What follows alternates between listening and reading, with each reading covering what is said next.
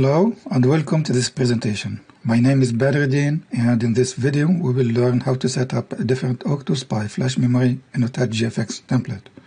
In this second part, we'll see how to initialize the OSPI flash memory and set up the OSPI peripheral in memory mapped mode. Here I have my STM32 CubeIDE project open.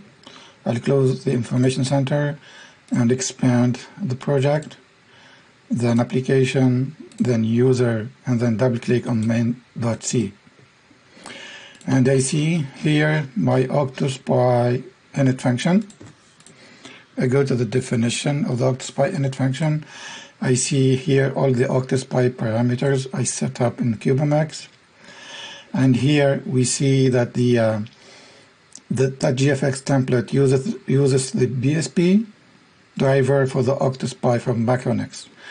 And here I will remove this code and replace it by the OSPI initialization code.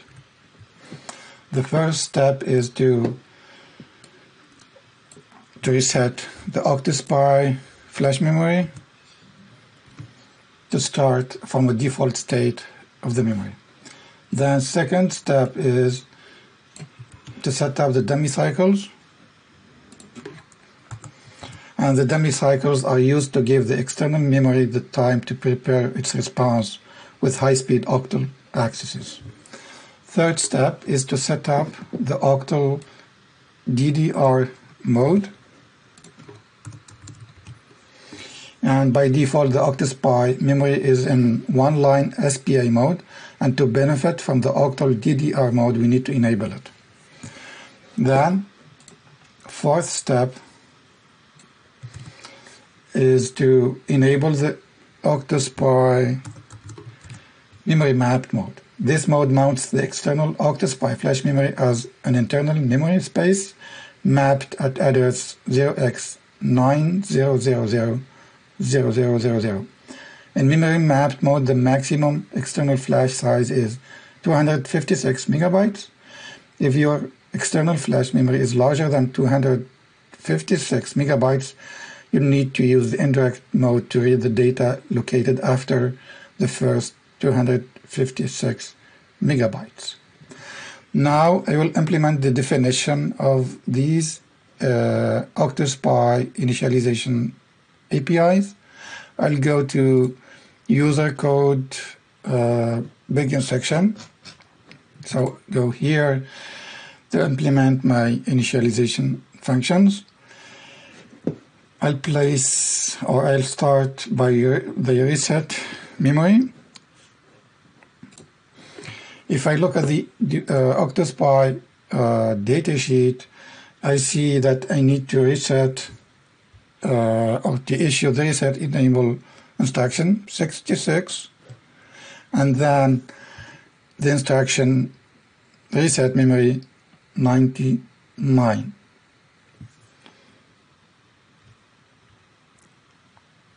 And we see here that the reset enable instruction 66 should be sent.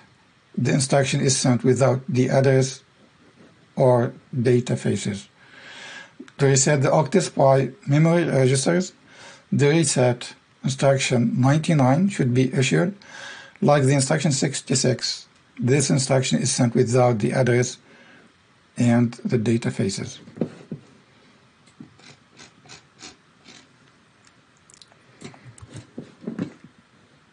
I'll go back to CubeIDE, and here I'll place the definition of the OSPI reset memory. I see here I have the instruction 66 without address phase nor a data phase here. And then I issue the instruction 99 without address phase and without a data phase. Then I wait for a delay of minimum 30 microseconds. And then I pull for the WIP bit to be 0.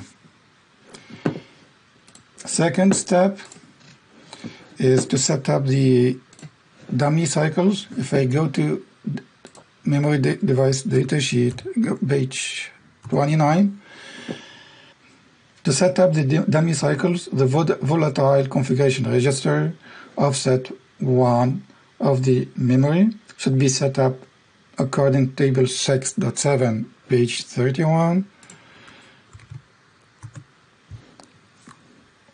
And we see here that with OSPI of 50 MHz, we need 5 dummy cycles. To write 5 to the volatile configuration register offset 1, the instruction 81 should be used. So we go here to the command set, and we see that to write the volatile configuration register, we need to issue the command of the instruction 81.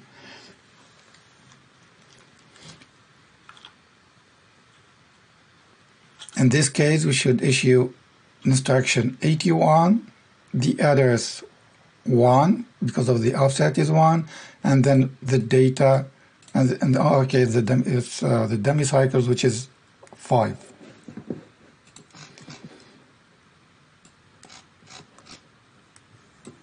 I go back to STM32 IDE, and here I'll place the dummy cycles configuration.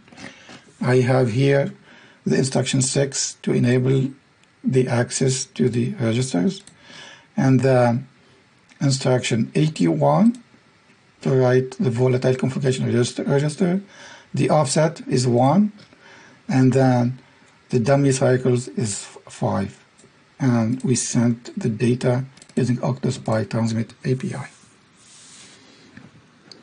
Third step is to set up the octal DDR mode. To enable the octal DDR mode, the volatile configuration register offset 0. If I go back to page 29, I see here that by default it's extended SPI mode. I will need to send or to set the volatile configuration register offset 0 to E7 to enable the octal DDR mode.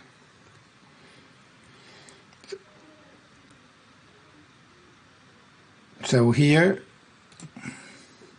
if I go back to the command set, we need to issue the command 81 with the address 0, because the offset in our case is 0, and the data is E7.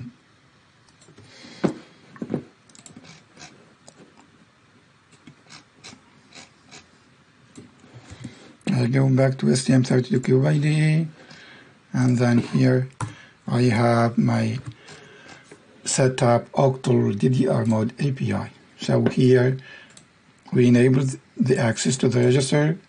We issue the instruction 81 to write to the volatile configuration register with the offset 0 and with the data E7. Then the first step is to enable the memory mapped mode. I go back to the memory datasheet, and page 43, I see the octal DDR fast read instruction is FD, so I have to set the instruction to FD and the dummy cycles to 5. I go back to STM32 IDE. I paste the definition of the OSPI enable memory mapped mode API. Here I have my instruction FD, then I have the dummy cycles set to 5, and then we enable the memory mapped mode by setting the F mode bit field to 3. Next, I will define the prototypes of the OSPI initialization API. Scroll up here and place it in the user code begin PFP, private function prototypes.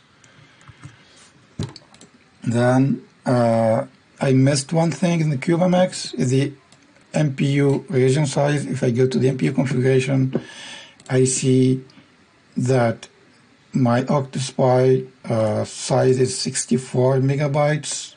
So I have to go back CubeMX and change it to 32 megabytes to match the size of my OctoSPI memory. I go back to CubeMX, System Core, Cortex M7, and then here in the address 90000, I need to change the MPU region size from 64 to 32 megabytes. I generate the code again.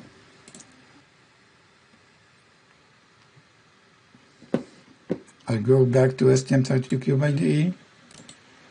I see that CubeMX changed it to 32 megabytes. Now I'm ready to build my project. Click on build icon.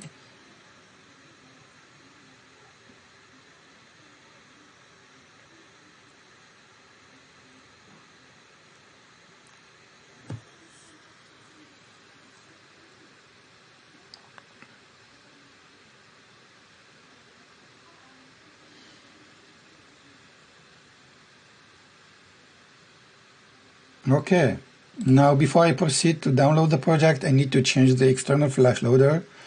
So I go to Run and then Debug Configuration. And then click on STM32H7B Debug and go to Debugger tab. And here we see that the external flash loader is for the MicroeNX memory. So I need to change it to IS25256 memory. Yeah, so this one, IS25LX256. And we'll see in the third part of this video how I generated this file. But for this video, I will just use it. And then click Apply, and then click Debug here. Now the debugger started. I'll click Switch.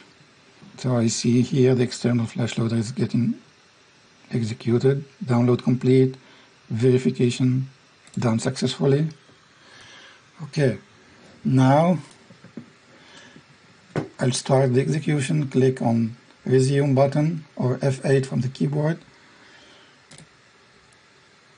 And here I have my animated image example working fine. Thank you for joining me in this video, and we hope that you enjoyed learning how to initialize the OctoSPI flash memory.